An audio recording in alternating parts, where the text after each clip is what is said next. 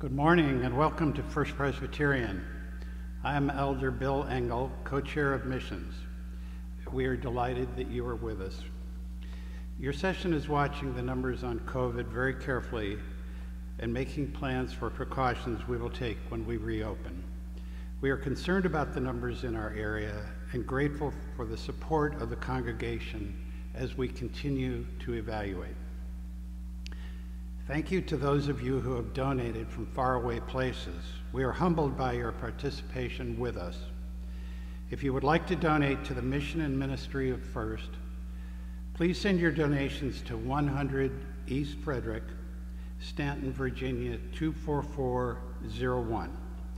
We have been able to keep our staff employed due to your generosity. Now let us worship God.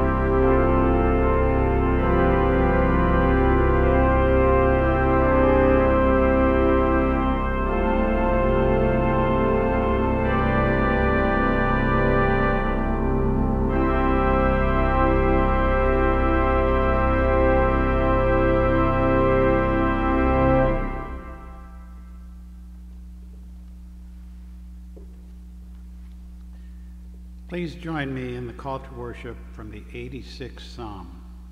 Incline your ear, O Lord, and answer me, for I am devoted to you. You are my God. Be gracious to me, O Lord. Gladden the soul of your servant. For to you, O Lord, I lift up my soul. For you, O Lord, are good and forgiving, abounding in steadfast love to all who call upon you.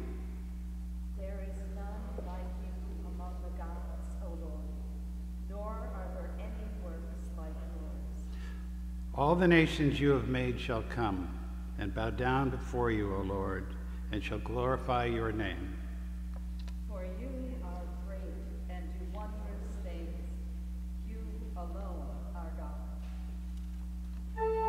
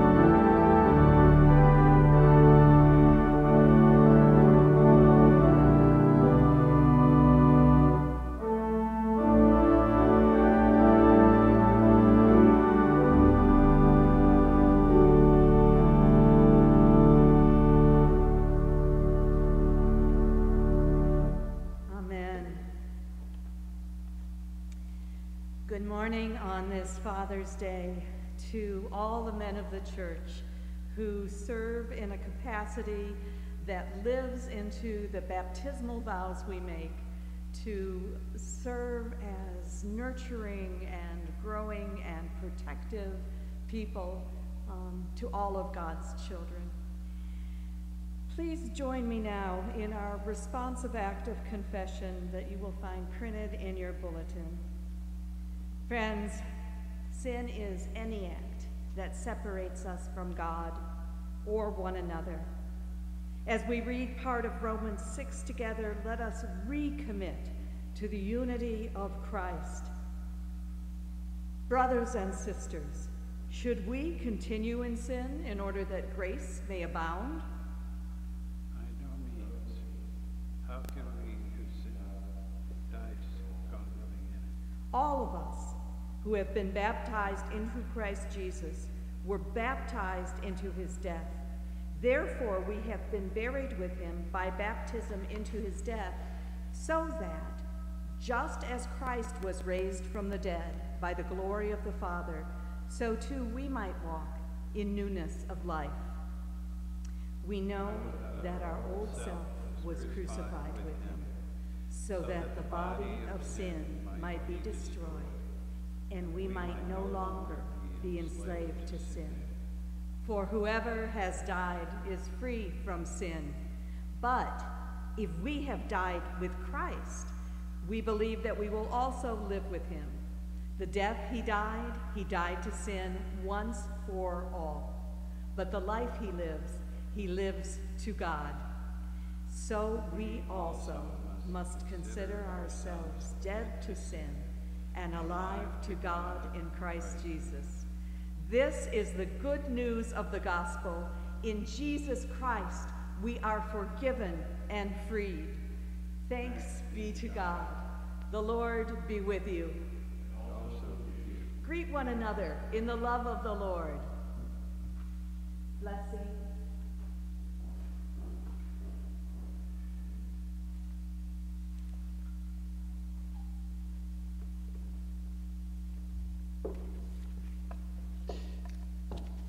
Hear the word of the Lord from the book of Genesis, chapter 21, verses 8 through 21. The child grew and was weaned, and Abraham made a great feast on the day that Isaac was weaned. But Sarah saw the son of Hagar the Egyptian, whom she had borne to Abraham, playing with her son Isaac. So she said to Abraham, "Cast out this slave woman with her son, for the son of this slave woman shall not inherit along with my son Isaac." The matter was very distressing to Abraham on account of his son. But God said to Abraham, "Do not be distressed because of the boy and because of your slave woman. Whatever Sarah tells you to do, do as she tells you, for it is through Isaac that offspring shall be named for you. As for the son of the slave woman, I will make a nation of him also, because he is your offspring." So Abraham rose early in the morning and took bread and a skin of water and gave it to Hagar, putting it on her shoulder along with the child, and sent her away. And she departed and wandered about in the wilderness of Beersheba.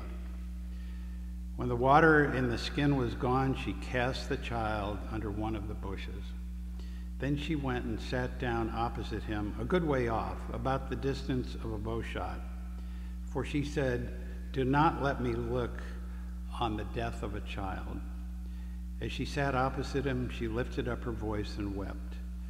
And God heard the voice of the boy, and the angel of God called to Hagar from heaven and said to her, "What troubles you, Hagar?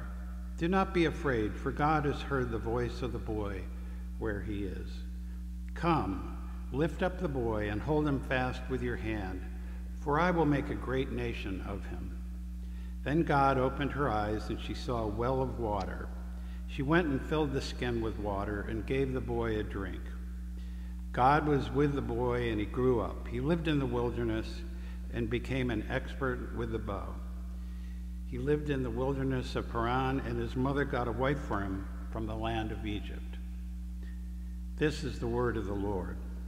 Thanks be to God.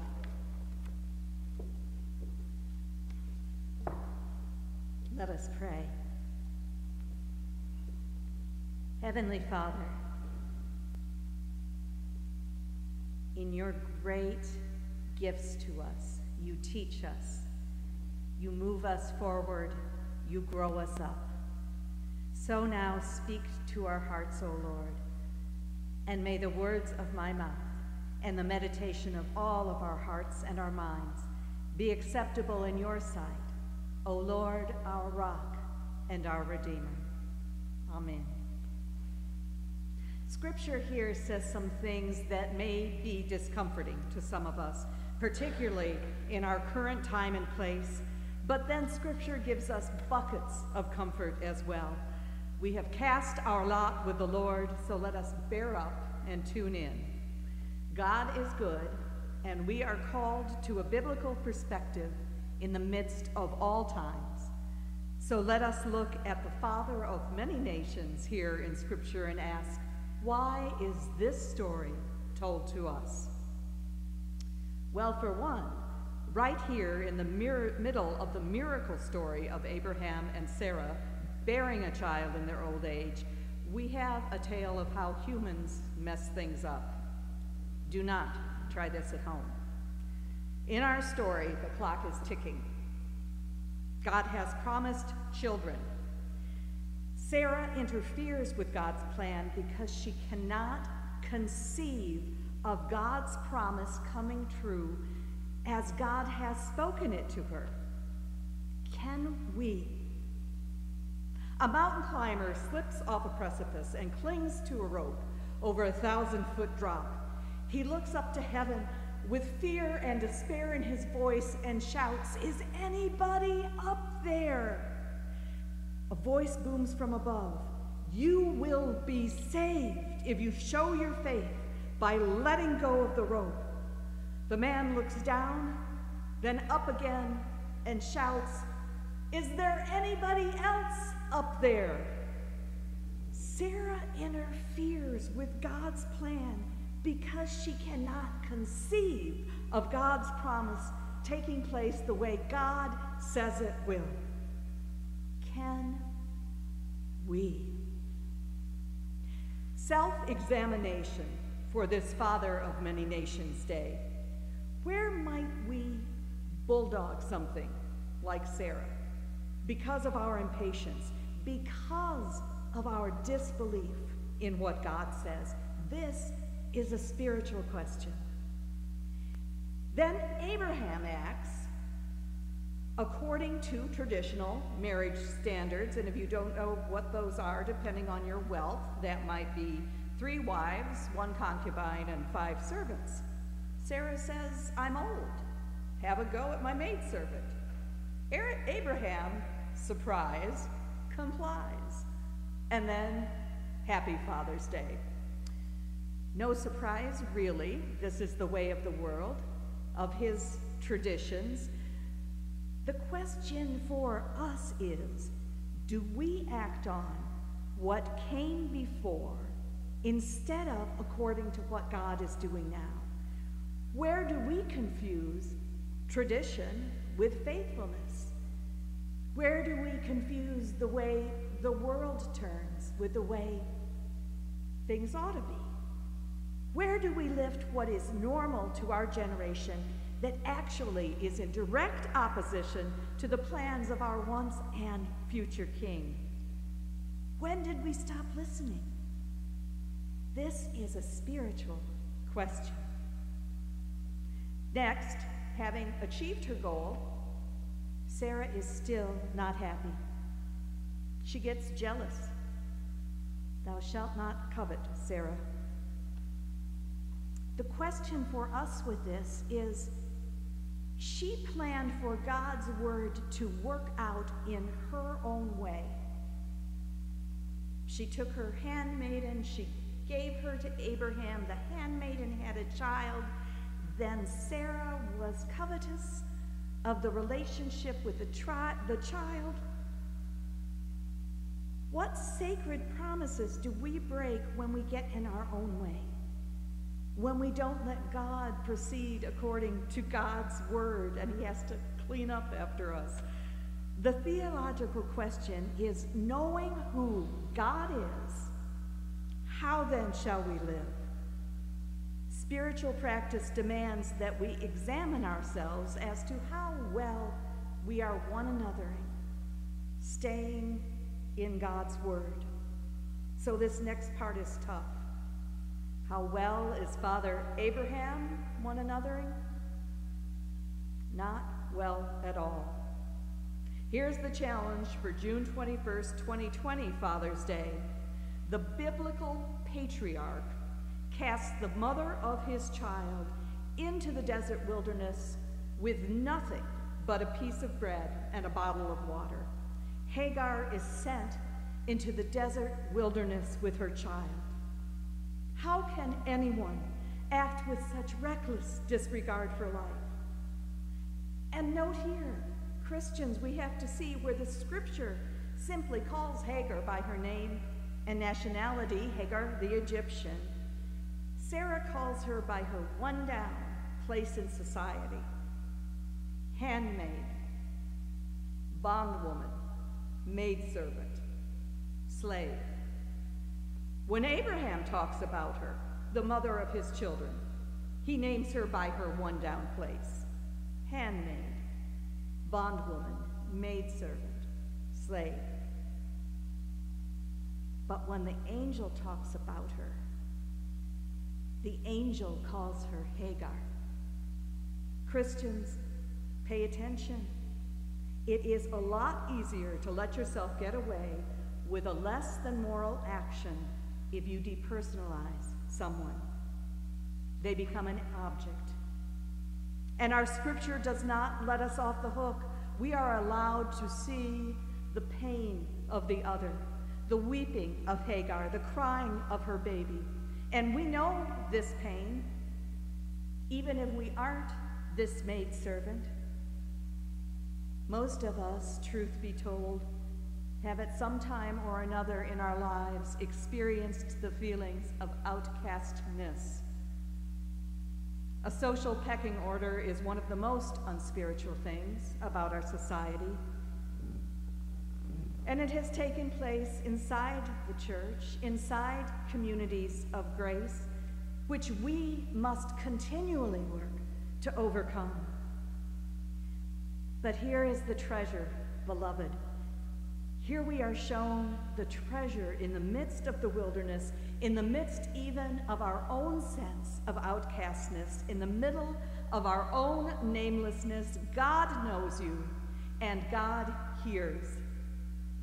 Ve'ishma Elohim, God hears. This is why Hagar's child is named Ishmael.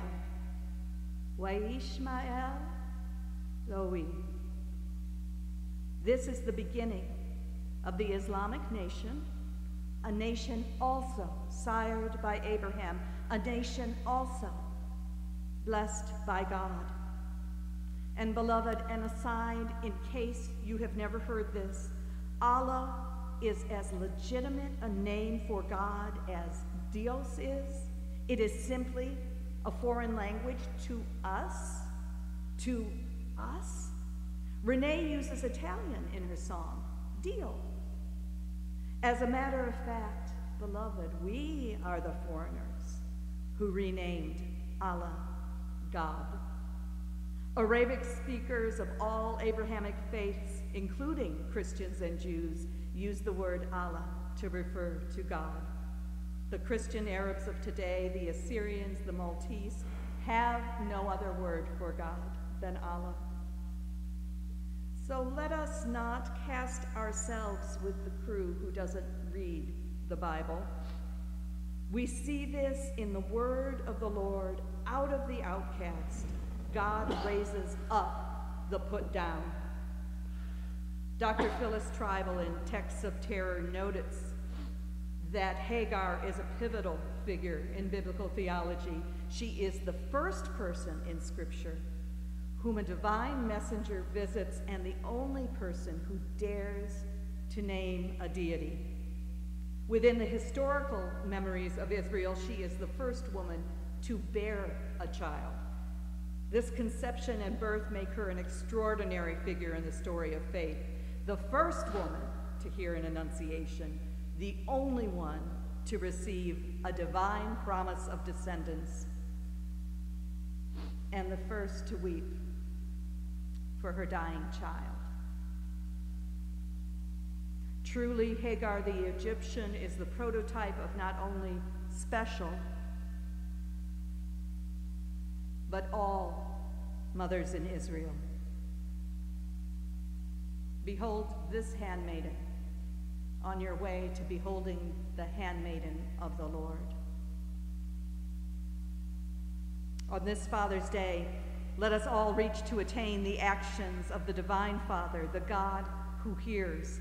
Psalm 68, Father of orphans and protector of widows is God in his holy habitation. The promise is from God and for human beings. The promise is life and not death. The heart of God is one of compassion and mercy and love, and we all are called to live by that heart. They will know we are Christians by our love. And may everything that we do give glory to God, Creator, Redeemer, and Sustainer. Amen.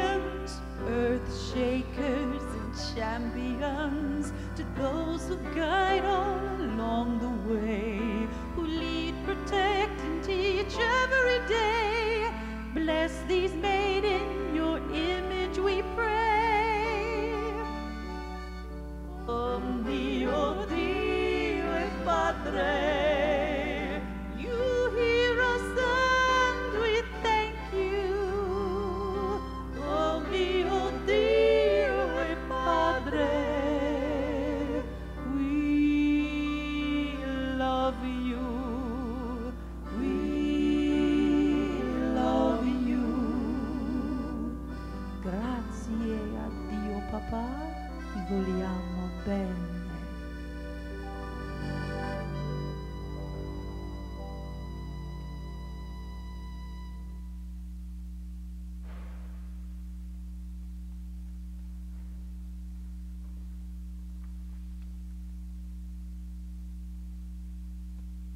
Wow.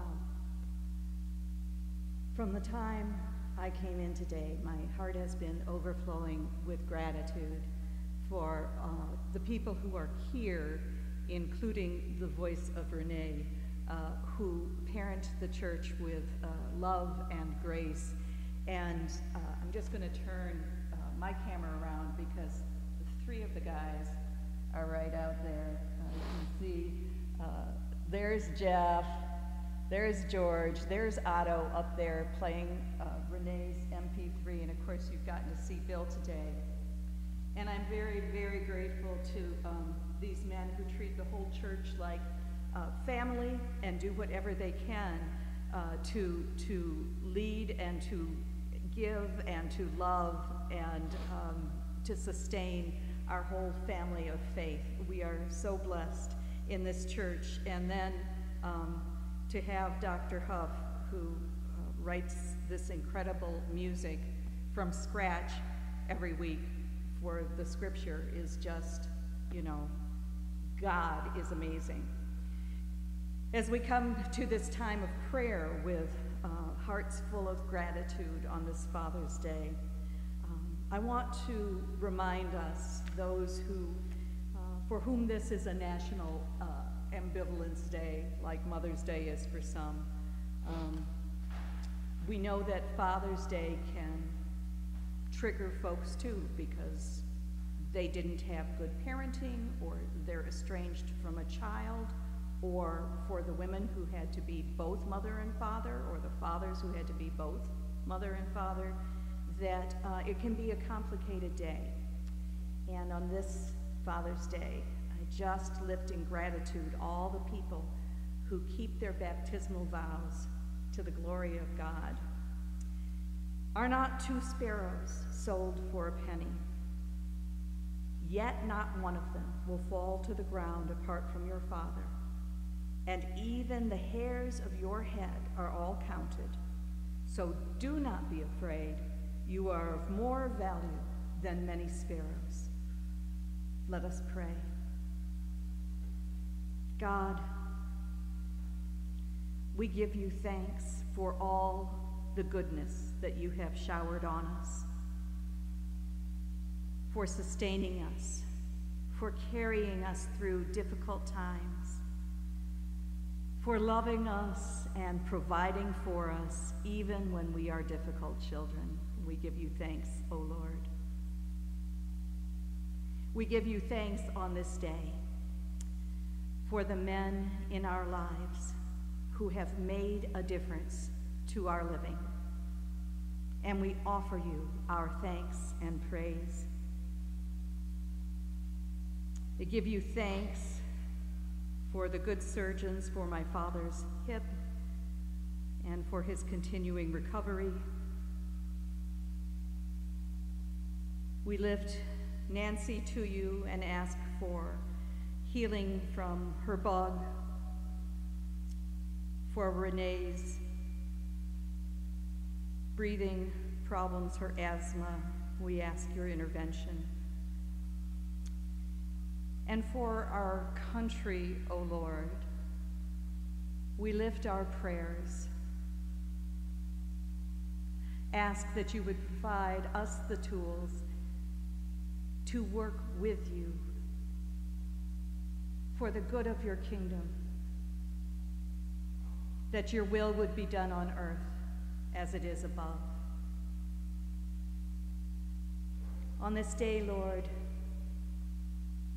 when we celebrate family, equip us all in our hearts to celebrate the family of faith and to give you all praise and glory for sustaining us through difficult times.